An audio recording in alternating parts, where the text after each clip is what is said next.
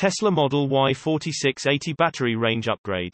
July 15, 2022. Tesla could be underutilizing its 4680 battery cells in Giga Texas-made Model S and allow for a future software upgrade to unlock the additional range and performance of the battery. The 4680 batteries in a Giga Texas Model Y have about 828 cells. There is also a chance that Tesla is limiting the range and performance of these batteries, and the reason may be necessary. Tesla is using software upgrades to improve their vehicles by having extra batteries and power that could give more performance and range than the car is actually capable of having. If you knew you could remedy that with a $5,000 software upgrade, it might not bother you as much. Software upgrades to unlock more of the power of a vehicle are much better than someone trading in a car and buying another new one.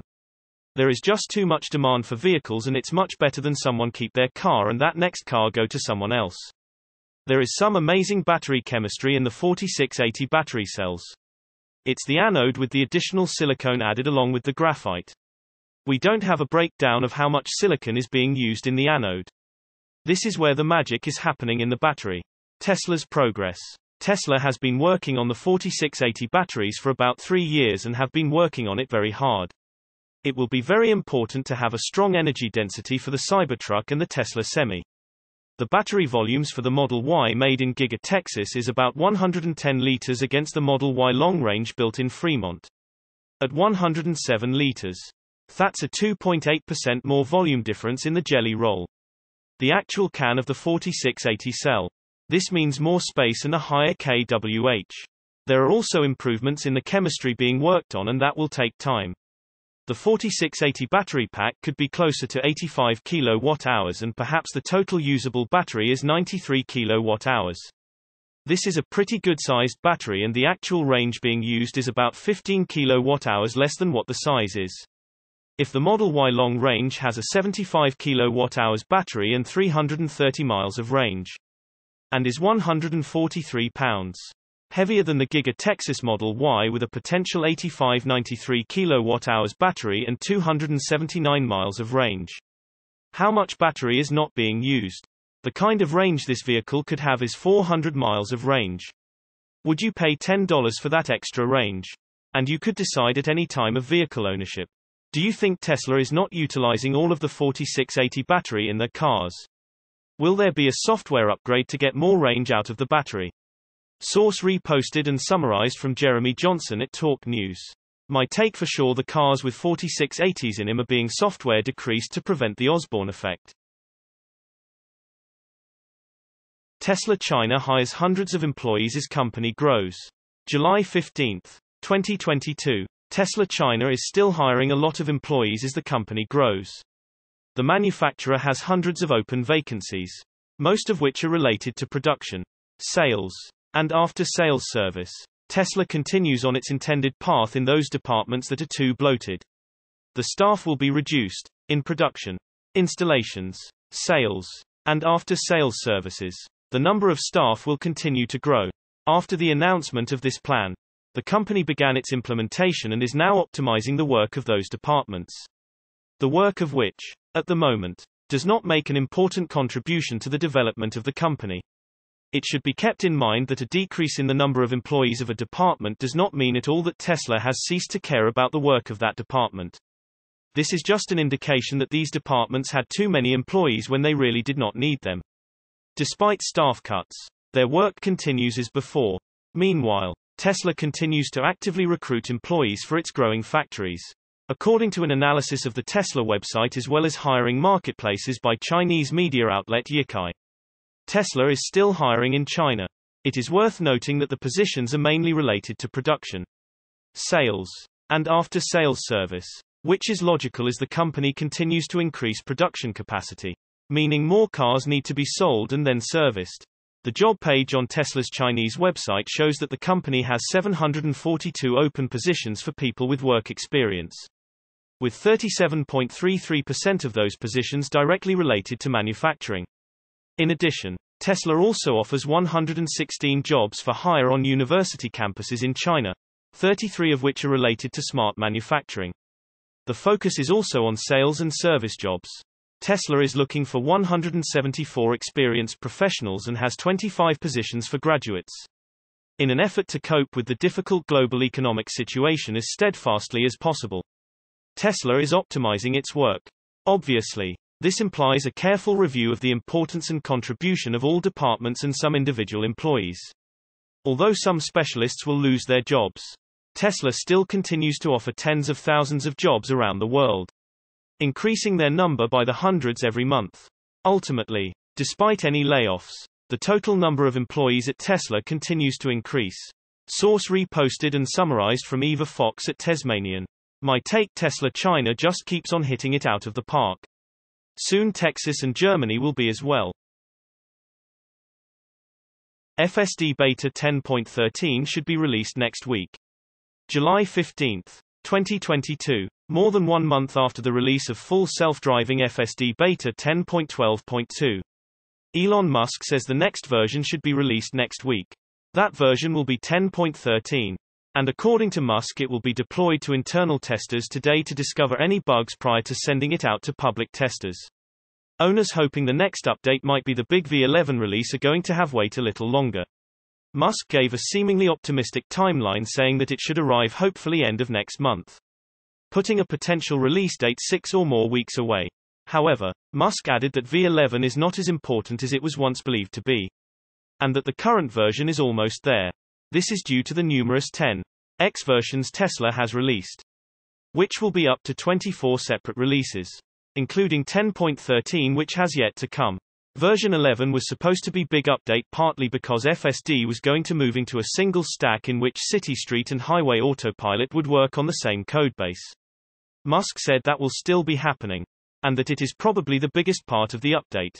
The update from Musk came on the same day his senior director of artificial intelligence AI Andrej Karpathy announced he was leaving the company. Source reposted and summarized from Darren John at Drivert's La Canada. My take: all these incremental changes add up to the final solution. Why do some people refuse to accept electric cars? July 15, 2022. This truism will be quite familiar to anyone who writes or reads about climate change and the technological responses to it. For many years, oil companies and their political representatives insisted climate change wasn't real, even though their own internal research had concluded that it was. When this position became untenable, they shifted to arguments that fighting climate change is compatible with continuing and even increasing the consumption of fossil fuels. While the oil companies rebrand themselves as climate change warriors, they also fund media campaigns and disingenuous studies that cast doubt on the green bona fides of electric vehicles and renewable energy. So, the fraudulent arguments of fossil apologists may be morally offensive, but they are understandable. But what about the people who understand and acknowledge the peril of climate change, but who refuse to accept EVs or renewable energy? I personally know many folks who fit this description, and I'm sure most of our readers do too. One European friend of mine is a great technophile. He always has the latest and greatest smartphone apps, and we've had many discussions about Tesla, solar panels, etc. And yet, when it was time for a new car, he bought an enormous gas-guzzling SUV, and is continually trying to convince me that its fuel economy rivals that of my Prius. In fact, its EPA-rated figure is 25 mpg. Another gentleman of my acquaintance, who has a young daughter, is as liberal as anyone I know, a committed vegan and an ardent supporter of equal rights and environmental justice. And yet, when he recently bought a new home for his young family, he chose a suburban McMansion that will require a daily round-trip commute of almost 100 miles. Driving, you guessed it, a gas-powered SUV. At this point, our conservative friends may inject that these are examples of independent, critical thinking. My friends don't buy into the electric car boondoggle. They realize that EVs actually pollute more than gas burners, and that the best thing we can all do for the environment is to continue using fossil fuels, low-carbon oil, clean diesel and clean coal.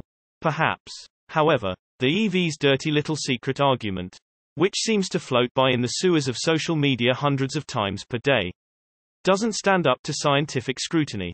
In a recent series of 3 articles debunking common anti-EV myths, Parts 1, 2 and 3, I provide links to dozens of studies that have demonstrated the environmental advantages of EVs over legacy vehicles. Can it be that my green talking SUV driving friends haven't read my works? Surely. Before making a purchase decision, they considered all the available literature and weighed the various pro-EV and anti-EV arguments carefully. Well, maybe not. As a psychologist might tell you, we humans are naturally subject to certain biases that often cause us to make decisions without even considering any of the logical arguments for or against a particular choice.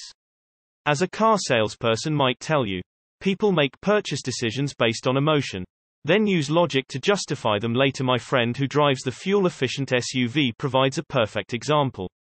We humans are biased toward continuing to do things we've always done. Americans have become so used to spending 2 hours out of every work day sweltering and swearing in traffic that many of us, including my liberal commuter friend, fail to see that it's insane.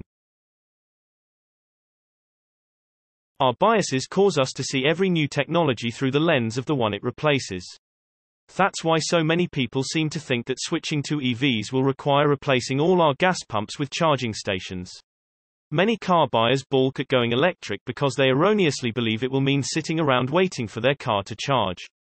Policymakers make bad siting decisions for chargers because they don't understand that driving patterns aren't going to be the same in an electric ecosystem. Of course, the baleful effects of inherent human biases are seen not only at the micro level of individual car buyers, but also at the macro level of politicians and corporate leaders. Toyota, biased to believe that old ways are the best, is spending much money and prestige to convince G7 policymakers to promote hybrids at the expense of EVs. A California agency that's supposed to be promoting zero-emission commercial vehicles has instead been funneling money to a fossil fuel advocacy group, apparently believing that slightly cleaner diesel and LNG vehicles represent less risk than EVs. And of course, politicians in many countries love the idea of using hydrogen to fuel passenger vehicles, against the advice of most scientists and automakers, apparently because they're biased to believe that fueling a vehicle has to involve pumping and burning something, and because they see a way to keep the fossil fuel money flowing. In a recent article, clean tech consultant Michael Barnard examines several common human biases in the context of climate change policy decisions. Policy makers, decision makers and influences on the core climate action file, where we will be investing trillions in transformation in the coming years and decades, need to have clearer eyes than the average person on the street. He writes, they need to work harder to understand their own biases and blind spots, and also ensure that they work with teams and advisors who have different biases and blind spots to ensure that groupthink doesn't lead them down an unfortunate path. Barnard cites several examples of bias that lead individuals and leaders to make poor economic decisions. Humans tend to fear loss much more than they value gain, which leads people to be unenthusiastic about potentially transformative vehicle-to-grid technology. Drivers fear losing control over charging their vehicle more than they value the money that they might earn from a utility. Americans are conditioned to believe that we live in the best country in the world, which blinds us to the fact that we have the least reliable electrical grid among developed countries. In fact, investment in upgrading and smartening the grid that we all depend on might deliver more environmental benefit than pouring money into public chargers that will only serve a small number of drivers. We also have a dysfunctional myth of rugged individualism, which may lead some to invest in overpriced battery storage systems, when a vehicle-to-home solution might make more economic sense. Mr. Barnard also addresses the irrational enthusiasm for hydrogen as a vehicle fuel. A century of depending on liquid or gaseous fuels has left many stuck inside the paradigm of burning things for heat. Their bias due to long familiarity is that the only energy that counts is energy that you light a match to. Many in the transportation and energy industries became committed to hydrogen over the past couple of decades, and refused to let it go, even as more recent research shows that, while hydrogen may find applications in certain industrial processes, it's an inefficient and expensive way to power vehicles. Their confirmation bias prevents their acceptance of data which contradicts their preconceptions, and means that they vastly over-rely on weak data that supports their preconceptions.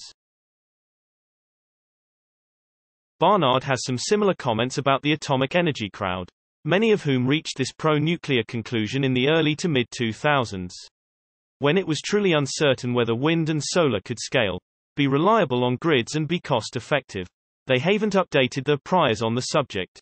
As a result, they ignore empirical reality from the past dozen years that show clearly that nuclear is, at best, something which might be useful for the last 5% to 20% of electrical generation.